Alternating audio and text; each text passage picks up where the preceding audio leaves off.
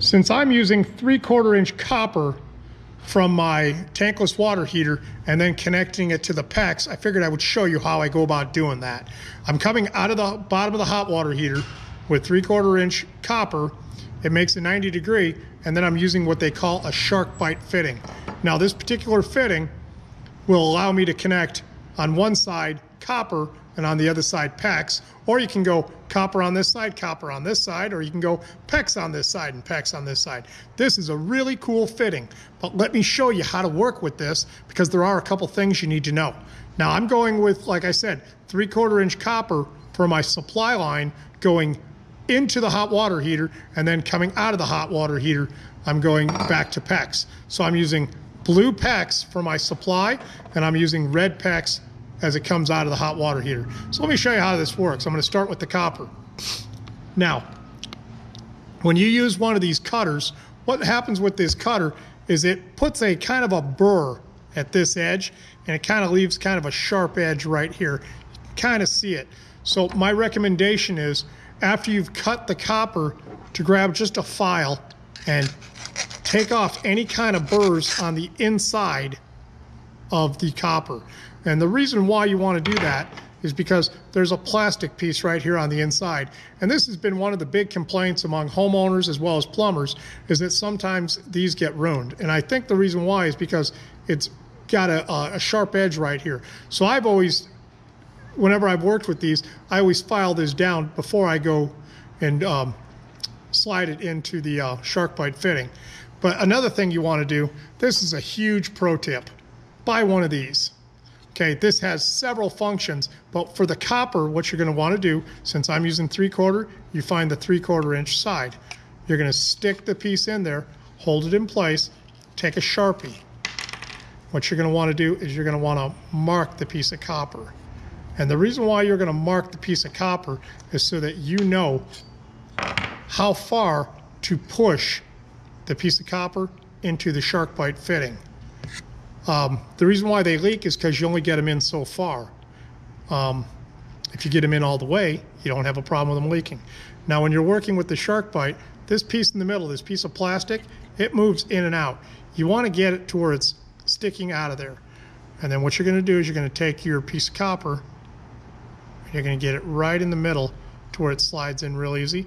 Take your hand and then just push until the line goes all the way up.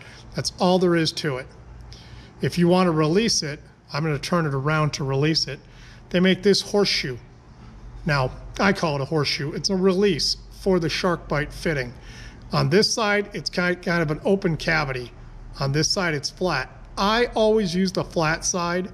I've been told that you're supposed to use this side. I've been told that you're supposed to use this side. I don't know which is the correct way, but for this video, I'm going to do it the way I've been doing it for years. Now, this will slide onto a piece of 3/4 inch copper or Pecs. Okay, what you're going to do is you pull it in. You're going to pull the copper and the fitting together. Okay, so I'm pushing with this hand and I'm pulling and I'm twisting. As I do, then I'll pull it. So I push them together, I squeeze down here, and then I pull the fitting out. Pretty simple. Okay, so I'm going to put it back together. Whoop. Put it back together. Come on, grab the piece. Got to pull it out of there. Get it right in the center again. There's my line. And slide it in there. Okay, now I'm going to show you how you do the Pecs. The Pecs is, there's a couple things you have to do with the Pecs, and I'll show you why. We're going to go ahead. When you're cutting Pecs, you buy a cutter like this. Do not use a hacksaw. Do not use a sharp knife. Do not use a utility knife. Buy one of these. Do not use one of those PVC cutters that ratchets. Do not use one of those. Use this. This is made for Pecs. Okay, so this is what I recommend. So we're just going to cut a little bit off, and I'm going to show you how it cuts. That's it. Okay, because this edge right here that I just cut is sharp and sometimes ruins the SharkBite fitting. On this gadget again, you're going to go to this size. It slides in there. Right here you've got 3 cutters for the different sizes. You're going to twist the Pecs clockwise, and what it's doing is you can see where it's taking off that little burr right there. Okay, you can kind of see the little burr right there that it just took off. Okay, that's what you're trying to do. You can kind of see it. You also keep the piece in there. You're going to use your Sharpie again. You're going to mark it. Okay, if you don't mark it, you won't know how far to push it in. Okay, if you look at the edge, you can see where it's white right here. That's the edge that it took off of the Pecs, so that when we put it all together, it works correctly. Okay, right here, you do the same thing. Make sure you've got this piece coming out. There's your line. Just make sure you get it up in there. And be gentle when you're, don't force it at the beginning. You want to make sure that that line, that little fitting right there, you can see it hanging out. You want to make sure that it gets in. Okay, there, now we got it. Grab onto it and then just push. That's all there is to it. This is how you go from copper to a SharkBite to Pecs. If you want to pull it apart, they make a 1/2 inch remover, and I'm not sure what this thing's called. You put it right there. You're going to pull it, and you're going to pull the red tube toward I'm going to twist it and then pull. It's coming. Sometimes the Pecs is a little stiff because this is a little bit more pliable, but you can see how it goes together.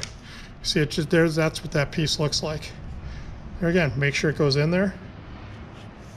Then you push it right back in.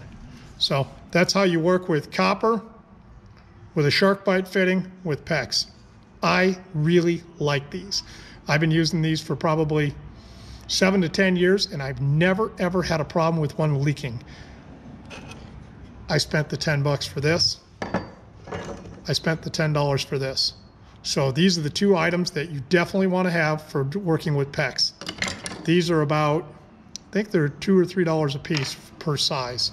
And I usually work with 3/4 and 1/2 inch anyway. But this is how I've done every one of my jobs that I've done. Okay, so I hope this was helpful, and we're going to get on to the rest of the video.